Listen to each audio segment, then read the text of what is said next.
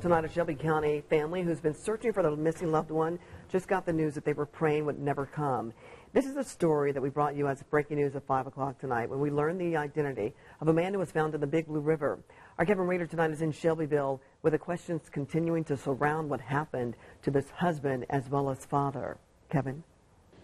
It was not the news that everyone in Shelbyville had wanted to hear, but the coroner here in Shelby County has identified that body found in the Big Blue River to be that of 38-year-old Chris Young.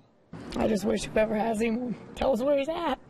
Well, Mandy Young now has her answer. Her 38-year-old husband was found by kayakers in the Big Blue River at about 4:14 on December 3rd.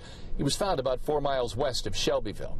The cause of his death, according to Shelby County Sheriff's Department, is pending. I know they said he got into it with some guys that he thought had our dogs because they had dogs in the house barking and they sounded like ours. Eyewitness News learned a scuffle of some kind ensued, and Young suffered a bloody wound to his head, but continued on his search for lost dogs on November 7th, and then was reported missing, as we told you, until his body was found December 3rd.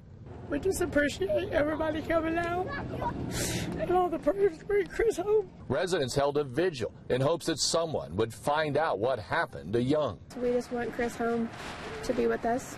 We miss him a lot. The key phrase in the press release given out by the Shelby County Sheriff's Department was cause of death pending. That, no doubt, is where the investigation is now going. What was his cause of death? How did he end up in the Big Blue River when he was just looking for dogs? And what about that altercation that he had had earlier in the night? All this, no doubt, will play some kind of a role in the ongoing investigation here in Shelby County as to what happened to Chris Young. In Shelbyville, Kevin Rader, Channel 13 Eyewitness News. Kevin.